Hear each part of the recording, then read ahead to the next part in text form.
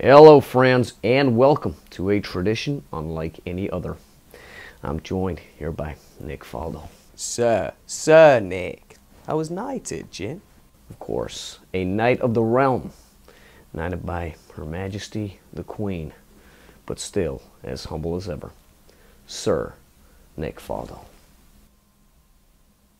Hello, folks. Obviously, there's a little bit of extra pressure this week, but I'm not getting too carried away. Hopefully, I can just play well and give myself a chance going into the weekend. Well, patience is the key. That's what I've told young Rory. I know I'm probably the favourite to win it this week, but if I wasn't to win it and I could pick someone else, I'd pick Rory. I think he deserves it. You know, I'd love to see him win the Grand Slam. You know, to be spoken about in the same breath as the greatest players of all time.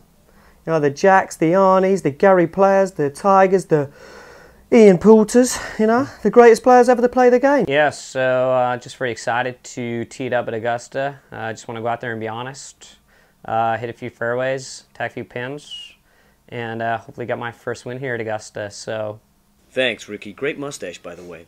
Obviously, last year it was really embarrassing when I lost 5 balls in the water on 15.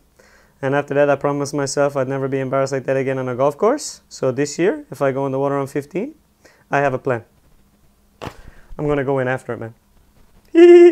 I did 1,000 sit-ups today. Not one of these young golfers could outwork me in the gym today. Not one. Even Rory McIlroy? McIlroy, he has no idea. No idea. Hit that. Look at that. Look at that. Again. Like a plank, man.